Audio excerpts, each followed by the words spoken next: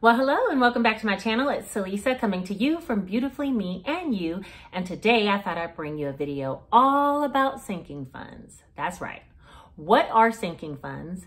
Why are they so important? And this video is probably going to be considered the beginner's edition. And if that sounds like something that interests you, let's get right into it.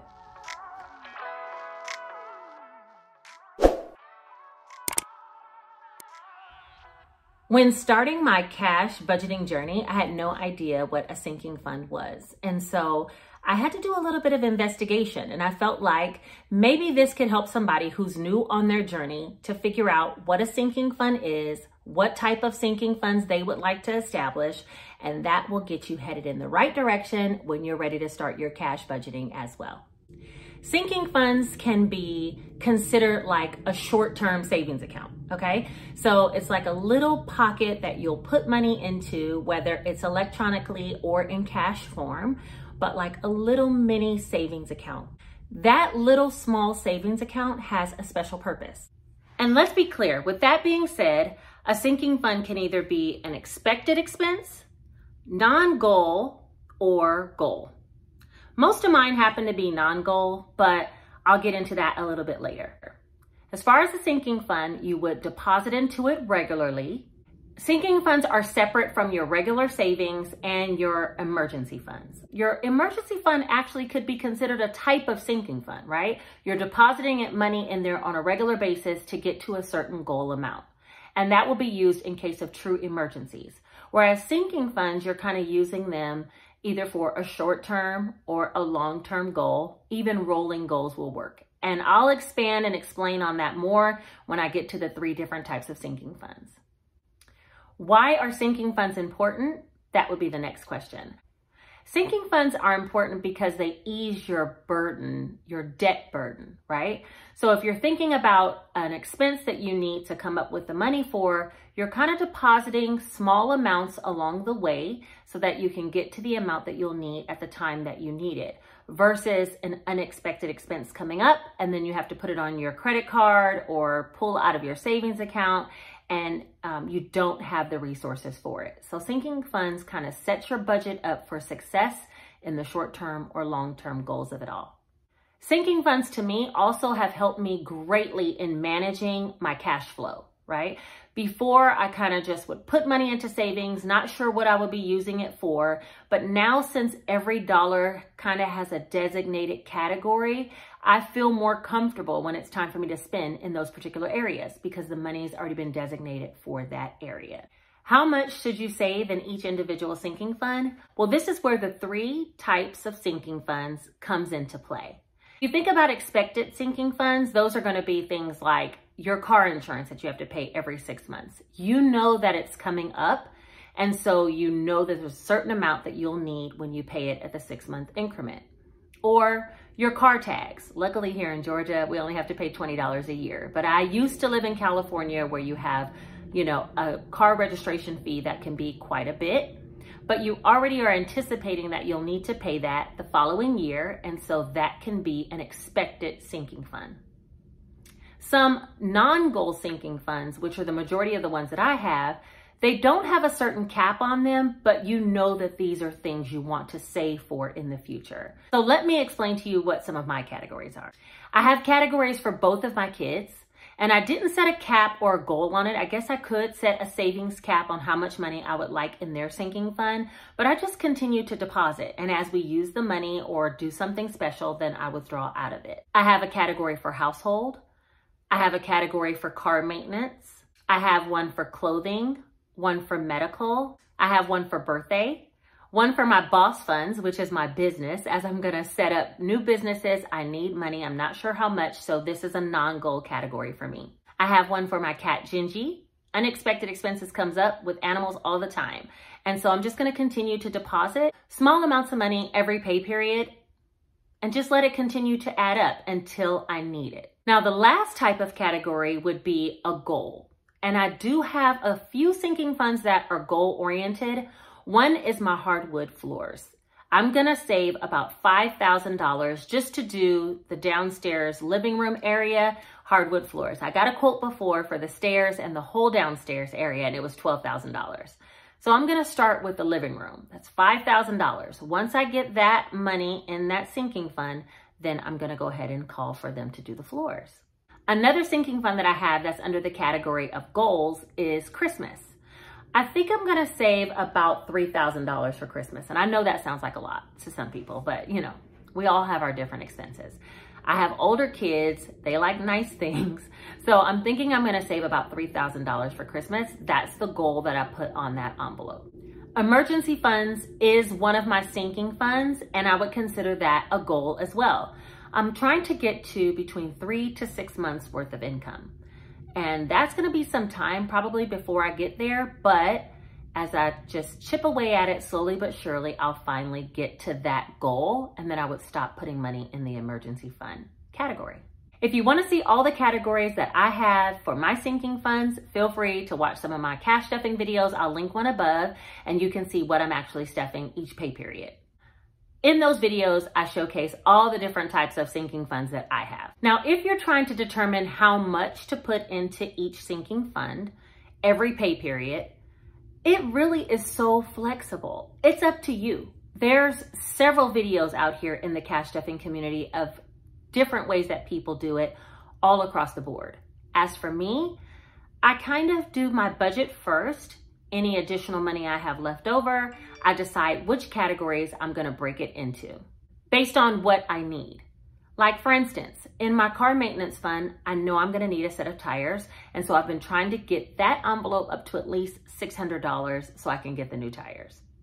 But even beyond getting it to $600, I'll continue to stuff money in the car maintenance fund because one cash stuffing envelope or category can cover several areas. Think about the fact that I might get into a car accident, God forbid. But if I do, I have a deductible, right? So that would come out of my car maintenance fund.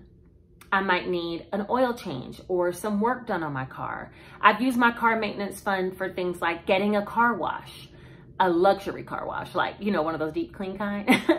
I've used it for that.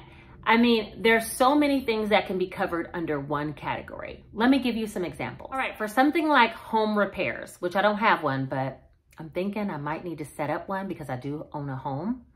For home repairs, think about things like getting your HVAC system serviced, changing out filters, any home improvement projects like the hardwood floors that could come out of a category called home repairs.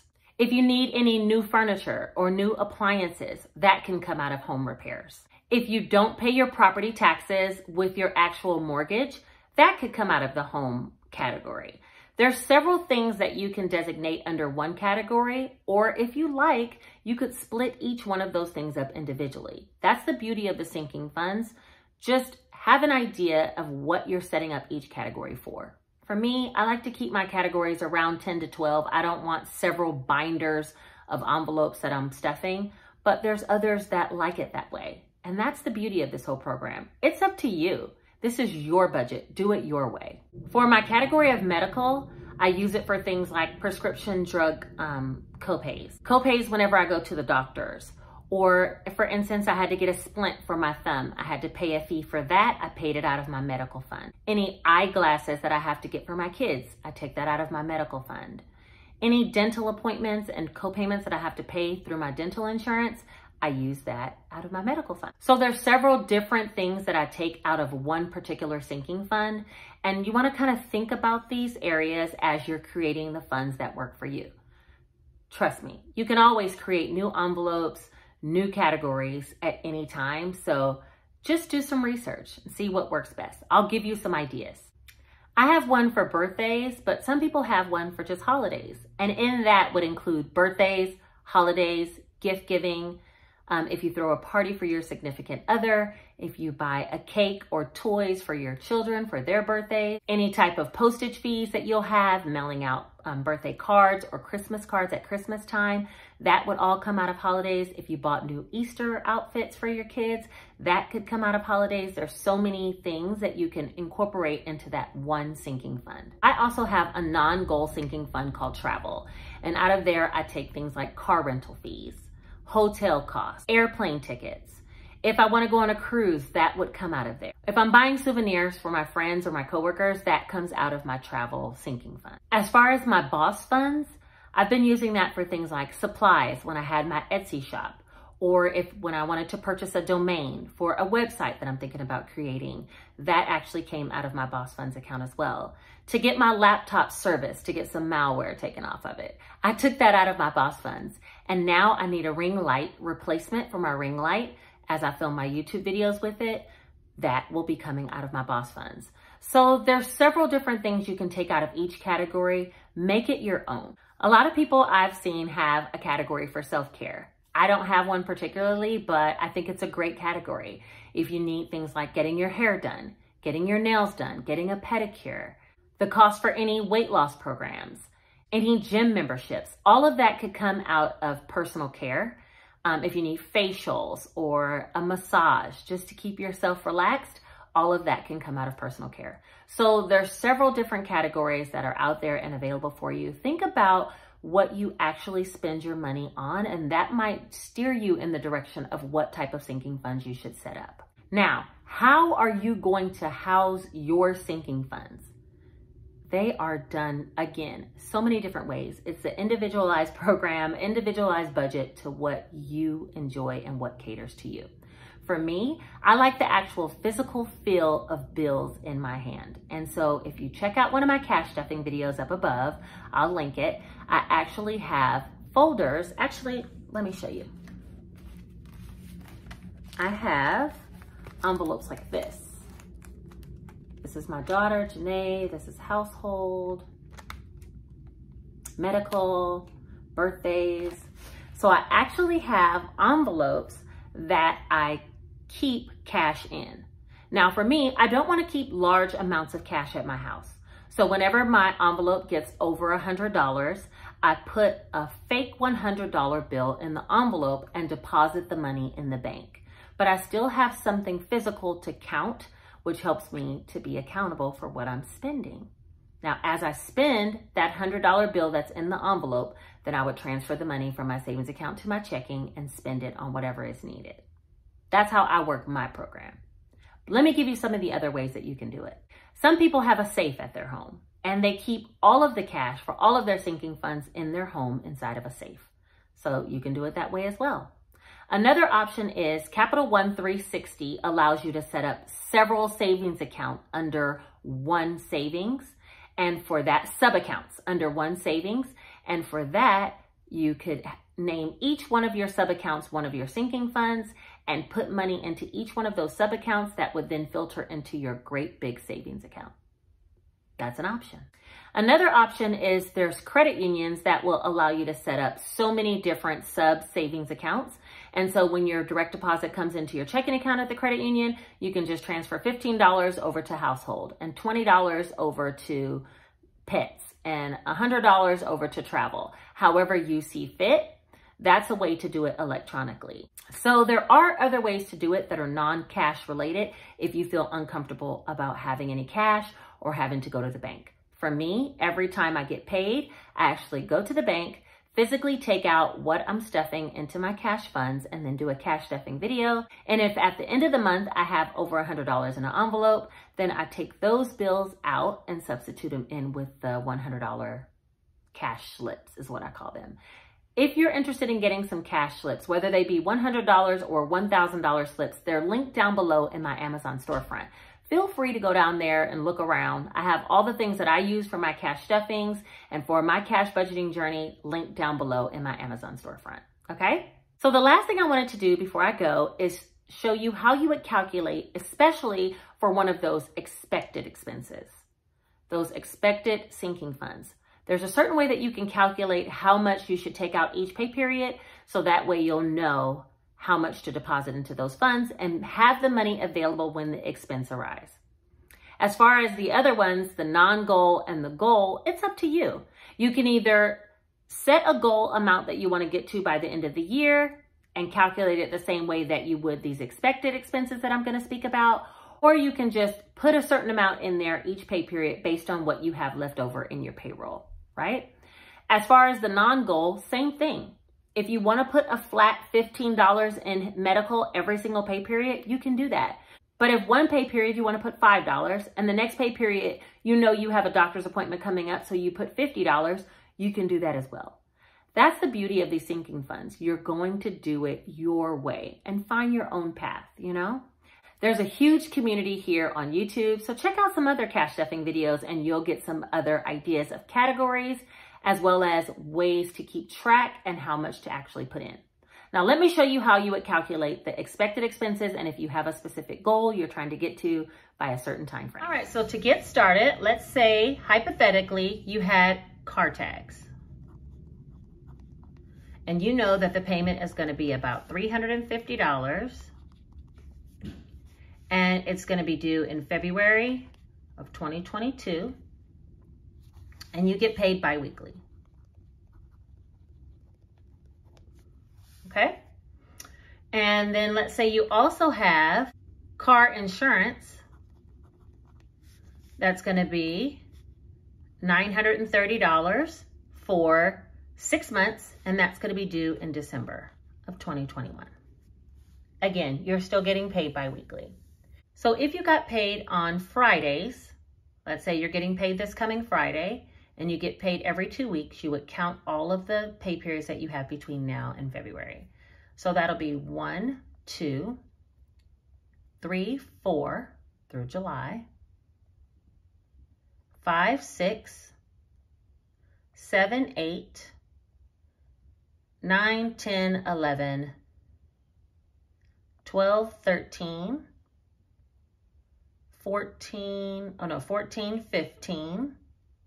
So you'd have 15 through December, and then 16, 17, 18, 19. You'd have 19 pay periods.